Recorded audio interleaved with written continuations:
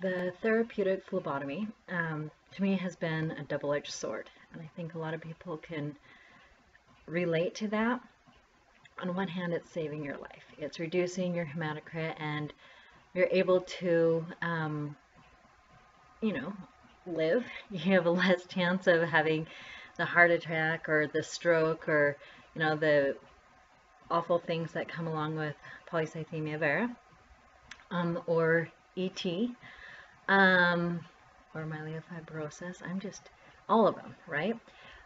So that's the thing, as you go in, you get your blood removed, then what happens is you have kind of a less chance at having those things happen. It also kind of cleans out, because with PV, so this is just my experience, right? Your blood goes through your whole system. It's not that it's only going to affect the blood, right? So you do have, have an enlarged spleen, right? Well, with that, then it kind of crowds out my stomach. I don't feel very hungry. And then I feel lethargic anyhow. And then I'm like, I should probably eat. And then I get stomach pains when I eat. Your blood goes through all of your limbs, right? So my feet are so numb sometimes. I mean, literally, I'm walking around. I mean, it's not even cold, nothing. And shockingly, they are dead numb and then strangely painful.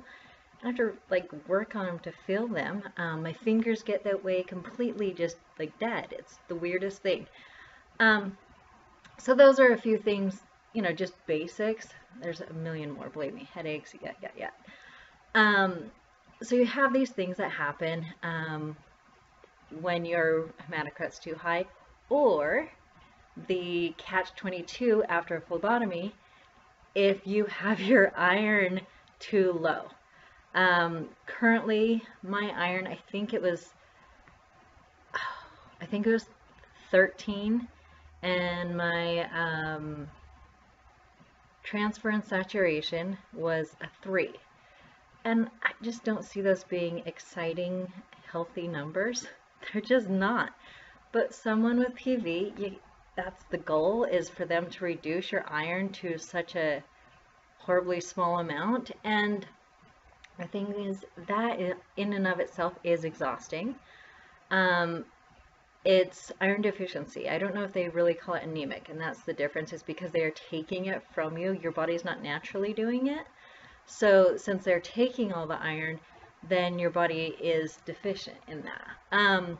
So with that, you have this strange catch-22. I have to have this so I can feel better, so I have less chance of all these other horrible things.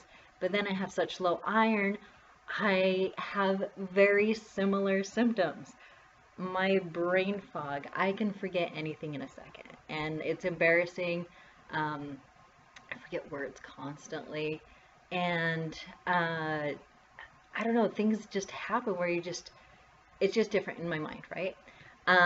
You're weak, you're tired, weak. It has been a new level of weakness for me lately. I like to do handicraft things around the house. It just makes me happy. I feel like I'm doing something.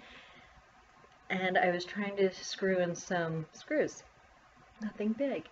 I got exhausted midway through. I have a half job downstairs because I'm just exhausted, and it's ridiculous.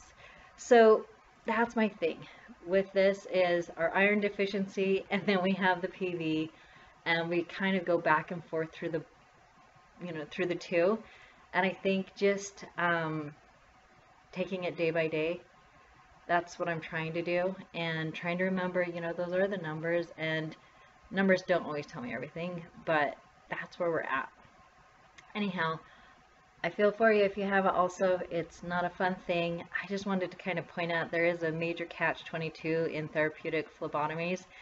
As much as they're so needed and so helpful and saving your life, it doesn't mean that you're going to be bouncing off, and being so excited and jumping and being like, yay, I feel great. It still takes it out of you. So be patient. Everything will be okay, hopefully, right? And I made another video on energy. Hopefully that will help you too. And keep plugging along. Wishing you the best.